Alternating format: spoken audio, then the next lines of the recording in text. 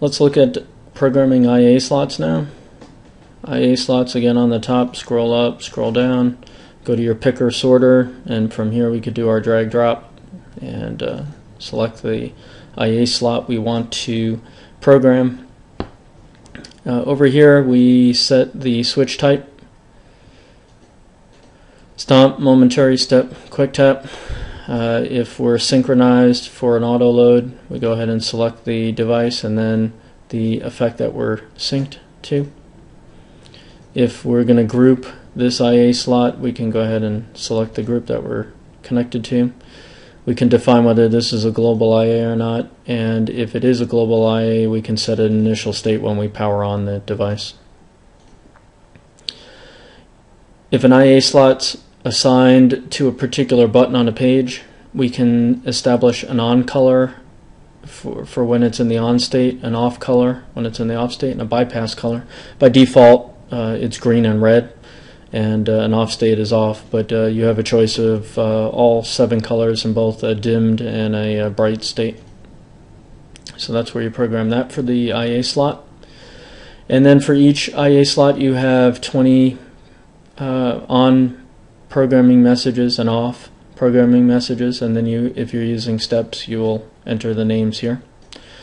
So if I showed earlier how to program special functions and MIDI messages, but here is our list of special functions. So we could do a MIDI command, guitar tuner as an example, steps, sysx sends, delays, go to a last preset, a last page, and so on.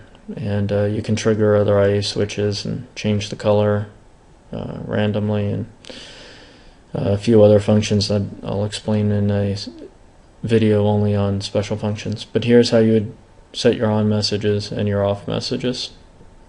And really that's all there is to programming IA slots. Something to keep in mind that most people don't or I've been asked questions about is that while you can assign IA slots to pages, it's not necessary at the preset level. All 60 IA slots are available to the controller just because you can't see it on a button. So if I went here as an example, on this particular page you can see that I have IA slot 1, 2, 3, 4, 5, and 6.